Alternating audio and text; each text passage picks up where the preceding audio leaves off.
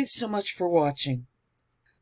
Now, you know, I hope you've noted that we've gone back into the Hebrew quite a bit in these first 5 chapters of this great book, In the Beginning. And it does you well to know what the manuscripts say. And if you find it different, always stick with God's Word and disregard what man teaches. Go by God's Word and you'll never go wrong. Do you know why? God is the one that judges you. And God speaks in such a simple way. Always, usually pretty natural, whereby we can better understand. Now, we come to this 6th chapter, and we're going to be dealing with fallen angels. This chapter has been a chapter that is skipped over by many people, discussed very little by some so-called churches, and I will never, when we teach God's Word chapter by chapter and verse by verse, you will never find me skip a chapter because of controversy. If we're going to teach God's Word, we're not too nice for God. If you are, you're just about nice enough to end up in a lake of fire if you're not real careful. So you want to take God's Word as it is written. That is not an apology for teaching God's Word as I see it. It is my opinion. You do with it what you like. Okay, chapter 6, verse 1, a word of wisdom from our Father in Yeshua's name. Let's go with it. Remember that we're down to Noah now in genealogy and his 3 sons. And from the time of Enoch, and even before Enoch, wickedness had begun to grow among men. Why? Well, you'll find out in this chapter, and this verse 1 reads, "And it came to pass, when men began to multiply on the face of the earth, and daughters were born unto them." Now, it's important. You with companion Bibles, I'm not going to say a great deal, but you'll note that the word men here is actually singular with the article, meaning we're talking about Adam, okay? Verse 2. "And the sons of God," underline that in your mind, "the sons of God saw the daughters of men, that they were fair, and they took them wives of all which they chose." Now, the sons of God are always, when used in this sense, speaking of angelic beings. Now, many people get all uptight when we talk about angels cohabiting with woman. You got to remember, there are 3 parts to the body: soul, body, and spirit. Now, angelic spirits can visit us at this time, but they also have a body that partook of angels' food, which is what manna was, which means it sustained even the flesh body for 40 years in the wilderness. So there's not, it is really very simple in as much as God said, let's make them to look exactly as we do. So the body makeup for this earth age, now, this heaven age and this earth age, is as it appears. So we're going to document a little bit, if we may, what these sons of God, what were they supposed to do? God created the woman to bear children. That is to say, giving each entity an opportunity to pass through this earth age to love God or Satan. And these particular angelic beings, and we'll document it from the manuscripts before this chapter, we get very much farther into it. They saw that they were beautiful. That's what the term fair means. And they lusted after them. And rather than to be born to woman, they came and took her to wife, meaning they seduced her. Now, I want you to think seriously about the sons of God. You with companion Bibles are fortunate indeed, because you have an appendix on the sons of God, as well as their offspring, which you will find in Appendix 23, 25, and 26. 3 entire appendix on this particular subject. Now, I want to take you to the book of Job, and we're going to talk about Job just a little bit in the 38th chapter, where Job for 38 chapters has listened to his three friends, and God finally said to Job in verse 2, he said, "Who is this that darkeneth counsel by words without knowledge?" You've been listening to these three knuckleheads, and he says they're totally without knowledge. What are you listening to them? He said, "Why don't you look at me, Job?" And this is where Job fell down. He didn't consider the greatness of our Father. And Father told him, get up from there and stand up and act like a man. And let me ask you a question. Where were you before I laid the foundations of this earth? Where were you when I put things in the place that they are? That takes man and makes him a little bit small, and it's very humbling. And he continues, the reason I'm saying this is so that you realize we're before, as God is talking here, that flesh man was created, so that you know we're talking about the sons of God. Now let's listen to it, and let's pick it up in Job verse 6 in chapter 38. And it reads, "Whereupon are the foundations thereof fastened?" God asking Job, what holds this earth in its place? Or who laid the cornerstone thereof, of this eretz? That's to say the earth. 7. "When the morning stars, sharpen up for me, sang together, and all the sons of God shouted for joy." You know, it was really a happy time before Satan rebelled. The whole host, all souls were there, and they rejoiced, and they were happy.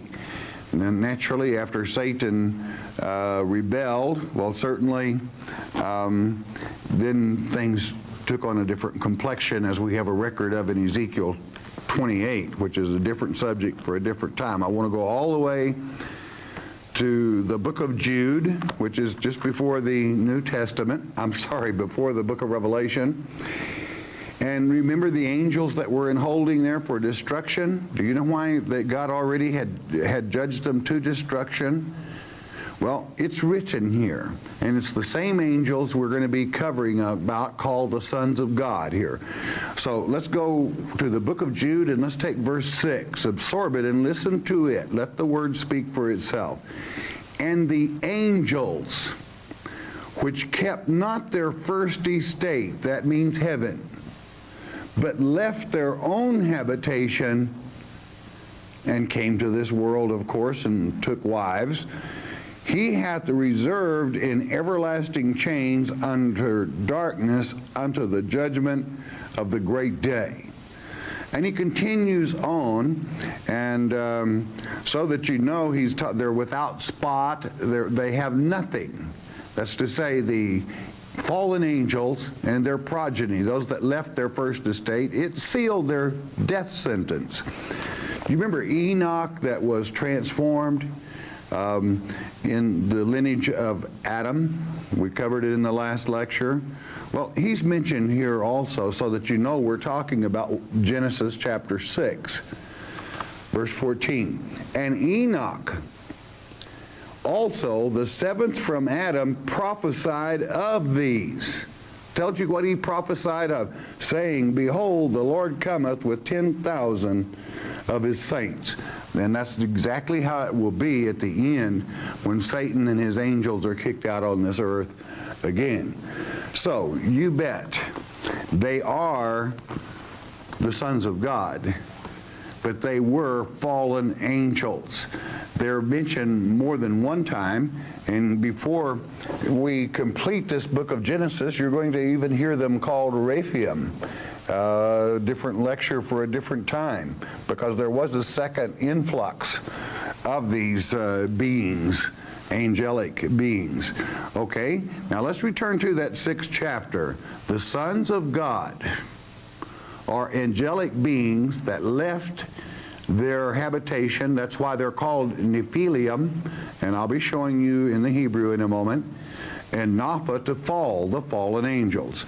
Okay, verse 3 back in Genesis chapter 6, and it reads, "And the Lord said, My spirit shall not always strive with man, for that he also is flesh. Now the he here is emphatic because the man has the article, and this makes it emphatic so that you know it's talking about Adam through whom Christ would come. Don't ever think for a minute Satan did not know which people it would be through which woman would give birth to Messiah. He knew, and he was trying again to destroy that woman as simply as he had in the impregnation that brought forth Cain. So the he makes it emphatic. He also is flesh, yet his days shall be 120 years. Now, Noah would have been 810 years old when this was given. And 120 years later, he died at 930 years old. We consider this the second meaning, that it is another length of generation that he gives man. Okay, let's continue on, if we may, to verse 4. There were giants in the earth in those days. And also after that, when the sons of God, you got it? Now remember who they are. When the sons of God came in unto the daughters of men, and they bear children. Do I have to tell you what was going on? They bear children to them. No doubt about it. The same became mighty men which were of old, which meant they had the ability, inasmuch as the angels knew what happened in the first earth age, meaning of old, men of renown. Now I want to take that word giants as it is used here, and let's go to the Hebrew, if we may. I want you to know what it means so that no man can strip you of truth. It's Nephil. Nephil, and actually it means a properly, I want you to note that the prime was 5307 there, but it just rolled off the screen. Properly a feller, bully. Now let's go to that prime to get the plural. Napha, Naphel, it comes, that's the prime root. It's a primitive root to fall in a great variety of applications, and naturally these fallen angels fell to this earth. So that you're locked in, and you know exactly what happened there, who these angelic beings were, and how that God, in the first 4 verses of that great book of Jude, already has them in holding after the flood, whereby when they are cast out with Satan in Revelation 12:7, 7,000, which is the number, will die instantly. And that's written in your book of Revelation, chapter 11. And they will have fulfilled their purpose in testing men. So it's good for you to go into the Hebrew and learn. All this, the numbers that you saw, in case you've never studied with us before, is simply brought forth from a Strong's Concordance, which that in a King James allows the English reader to check out the languages to see if what they have been told is true or not. All right? Okay, so let's continue on, if we may, in verse 5. And God saw that the wickedness of man was great in the earth. In other words, this didn't just start in this 6th chapter. It was back at the time that Cain's seed, the genealogy ended there, and as I told you, that word began means they began to talk against the living God. It was great in the earth, and that every imagination of the thoughts of his heart was only evil continually. It went on night and day.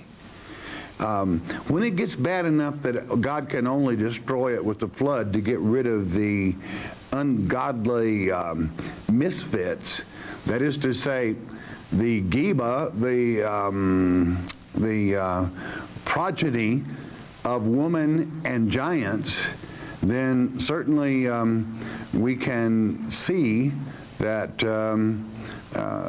it was bad. Now what you want to realize, in Matthew 24, Jesus said, hey, You know what it's going to be like when I return to this earth? It's going to be just like it was in the days of Noah. They're going to be giving and taking in marriage and dancing. With who? With the fallen angels.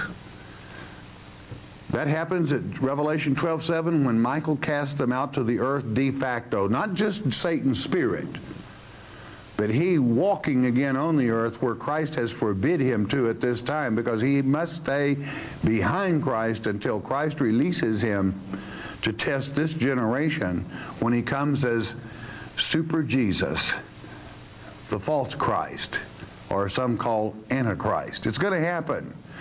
It would be for this same reason that Paul would say in 1 Corinthians chapter 11, verse 10, that women should keep their heads covered because of the angels. They're coming back, friend. I don't say that to frighten anyone, but that's what God's word states. It shall happen. Let's continue. Verse 6. And it repented the Lord that he had made man on the earth, and it grieved him at his heart. In other words, before this, man had never been flesh. Now he was like an animal in that sense. And certainly the animalistic traits certainly came forth when you put the supernatural among them. But you haven't seen anything yet. Wait till the supernatural begin to work their miracles, as it is written in Revelation 13:11. When the false one comes. Verse 7, and the Lord said, I will destroy man whom I have created from the face of the earth, both man and beast and the creeping thing and the fowls of the air, for it repenteth me that I have made them. In other words, ultimately that will come to pass. Why? We change into spiritual bodies where the lion lays down with the lamb and the bear eats hay like a cow, okay? So that naturally requires a change. Verse 8, but Noah found grace in the eyes of the Lord. Noah meaning comforter in the Hebrew tongue, and certainly God found comfort. So yes, it will come to pass that God will take man from the flesh again. It will happen at the seventh trump. Verse 9, these are the generations of Noah. Noah was a just man and perfect in his generations. And Noah walked, I want to repeat that, and Noah walked with God. Now, you're not going to have it, but I want to tell you what the word perfect means here. Perfect is tamim in the Hebrew tongue, and it means he was without a spot or blemish. And here you can see the coming through of the Christ child, that he had to be a sacrifice without spot or blemish. So we see that woman was saved to bring forth Messiah. Satan fell in trying to destroy that perfect line, because I want you to know what generations mean. It doesn't mean generation like you might think. So I want to give you another little Hebrew lesson here, if I may. First of all, so that you know the subject, Toledo, or Toleda. And it comes from a prime root, 3205. In other words, we'll have to go there for you to really get the plural only. It means to begat. All right, do you know what begat, the word we just left? It means to begat. Now here is the prime root. To bear young, causatively to begat, that's so that you can see the childbirth. Medically, to act as a midwife, that means to assist in a delivery. Specifically, to show lineage. Now that's the part I wanted you to get. We're going to roll it. Let's have that back if we can. Is it possible? May not be able to do that. But anyway, if you consider, if we had continued the roll, you would have seen the fact that it was their pedigree, their lineage, the genes, meaning he had perfect within his sons, his wife, and his family. They had not intermixed with the fallen angels or anyone else that they still had a spotless pedigree. I know this makes some people nervous, but that's what it means, their lineage. Because Satan tried to destroy that lineage, because it would be this man, Ha-Adam, through Noah now to that in those genes that would bring forth the Christ child. He wanted from the very beginning to destroy that. So in the causative sense, lineage, pedigree, the prime of the word generations. Now, I would like it very much, it would please me if you would check that out for yourself. Simply take your Strongs, take the word generations as it is used in the 6th chapter and the 9th verse, take it back to the Hebrew dictionary, and then always go to the prime, so that you really have the foundation of the very word itself. Oftentimes even the etymology can be gained from that, of the word. So we see that we have one man that has not intermixed, they're not hybrids in his family, and he was still without spot and blemish, whereby through those genes could come the Messiah, the Christ child, and be secured as the sacrifice without spot and blemish for all of our sins. Otherwise, you would be in sad shape today, because there would not have been a perfect one to have paid for our wicked sins that we do in the flesh body. I'm sorry, the flesh causes us to sin. Now, let's continue right on. I hope that no one has any problem seeing what happened in those verses. What was going on that displeased God. God's plan was Satan was trying to destroy it by attacking the woman naturally through the man. Okay, verse 10 of the 6th chapter, let's go with it. And Noah begat 3 sons, Shem, Ham, and Japheth. Now these are not in order, and I'll explain that further in the book of Genesis. Verse 11. The earth also was corrupt before God, and the earth was filled with violence. I mean, it was bad. It was really bad. Why? With those supernatural entities, Satan almost succeeded. Verse 12, and God looked upon the earth, and behold, it was corrupt. For all flesh had corrupted his way upon the earth. Now that takes in 6-day creation, 8-day creation, all flesh. That's all the races created had in some way been tainted in large part by what had happened. Verse 13, and God said unto Noah, the end of all flesh is come before me, for the earth is filled with violence through them. And behold, I will destroy them with the earth, or it means destroy them from the earth. Better translated, all right? Many of your King James will verify that. That will come to pass. Don't think God has a short memory. At the 7th trump, the human part of that will take place. At the end of the millennium, the rest of it will. That is to say, the animal kingdom. Verse 14, make thee an ark of gopher wood, room shalt thou make in the ark, and shall pitch it within and without with pitch. Now, this word pitch, shall pitch it, is kafir in the Hebrew tongue. It's the only word in the Hebrew language used for atonement. It means to cover it over and protect it, whereby it will save you from the flood.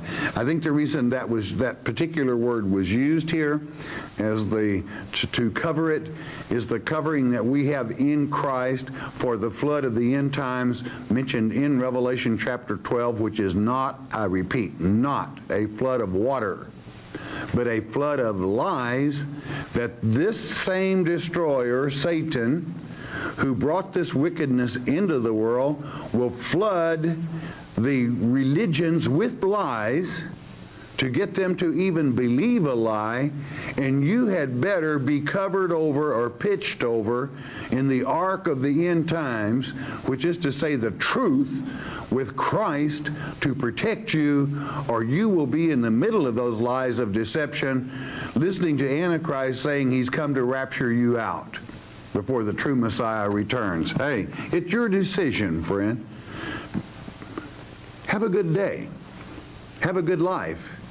And I hope you follow God's plan. Verse 15. And then I should say you'll also have a good life in the eternity. Otherwise, hey, you make your own bed. 15.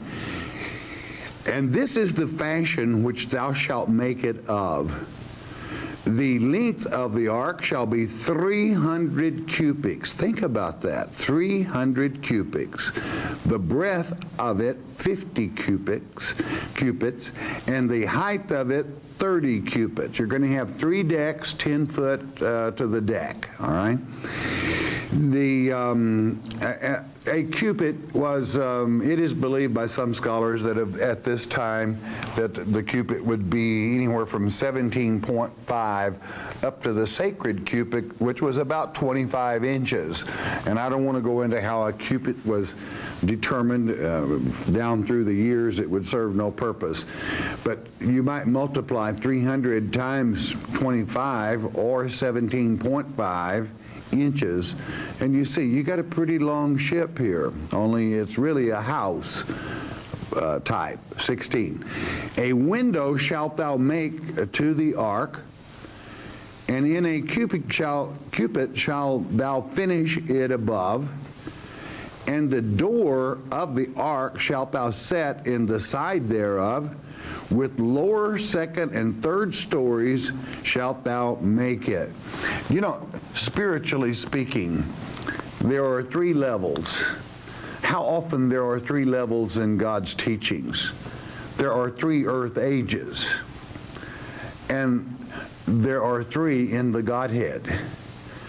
So it is amazing at how perfect God's plan is, and even in this ark of salvation, for these, we see these facts are God's plan, always perfect. 17.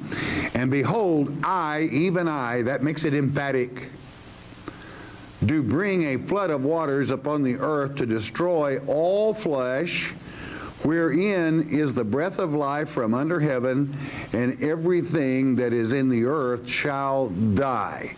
Now, understand, let's go one more verse, 18. But with thee will I establish my covenant. This is my contract.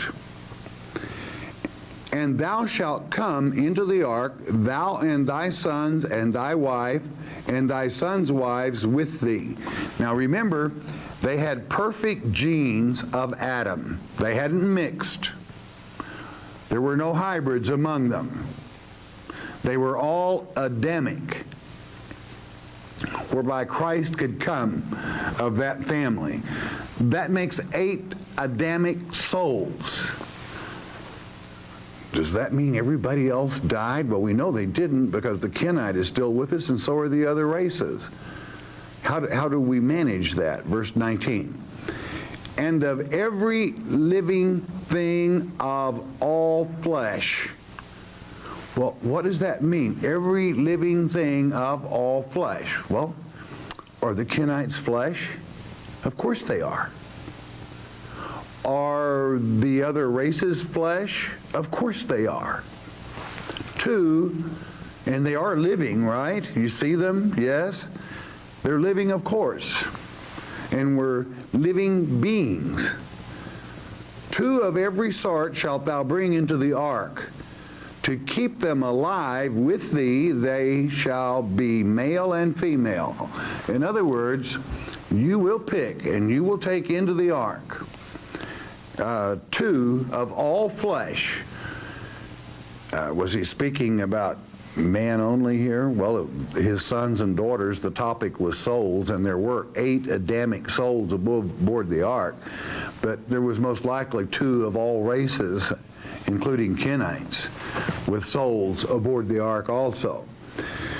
Verse 20, of fowls after their kind, and of cattle after their kind, of every creeping thing of the earth after his kind, 2 of every sort shall come unto thee, to keep them alive. 21, and take thou unto thee of all food that is eaten, consumed by the various species, and thou shalt gather it to thee, and it shall be for food for thee and for them. In other words, God always plans ahead.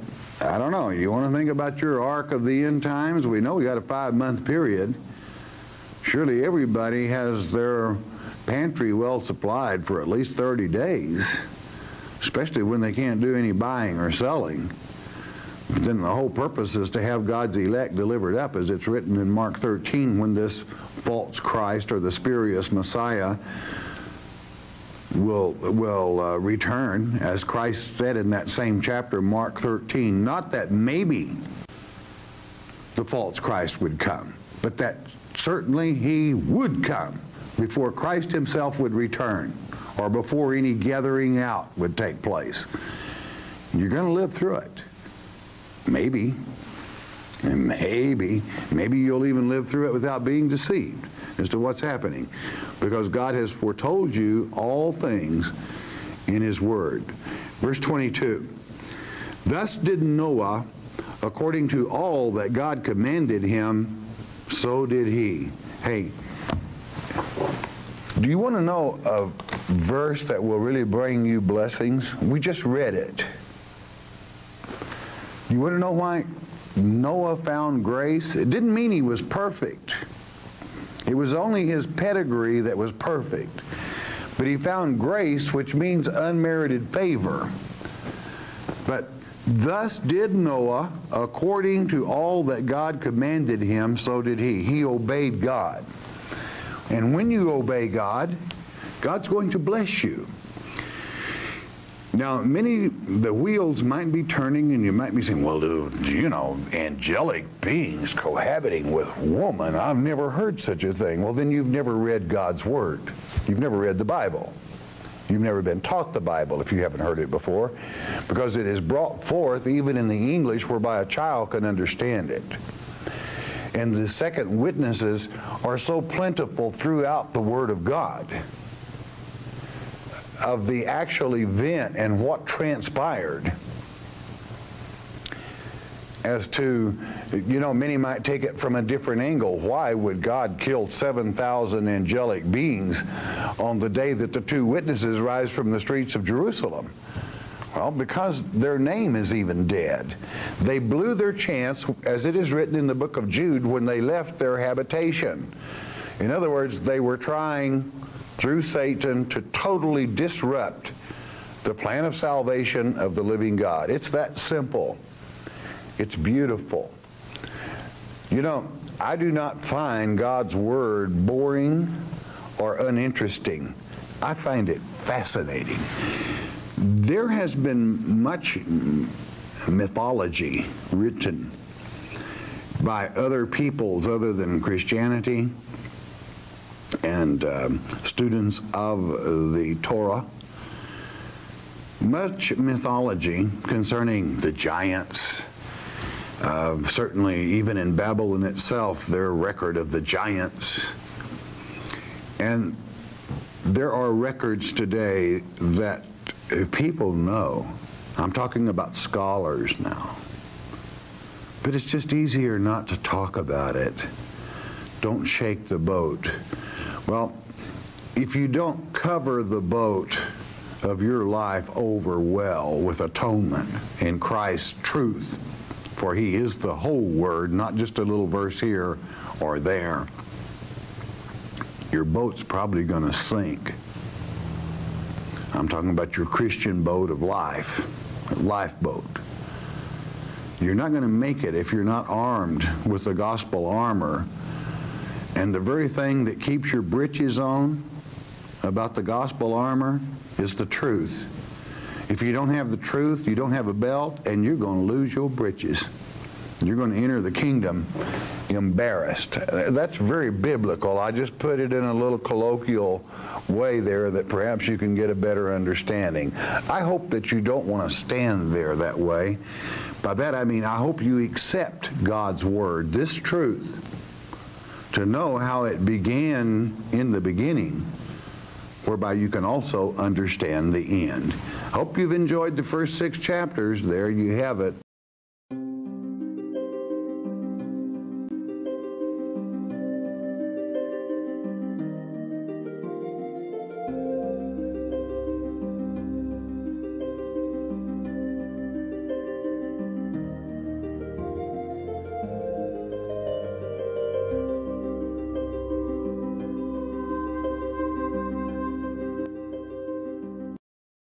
Thanks so much for watching.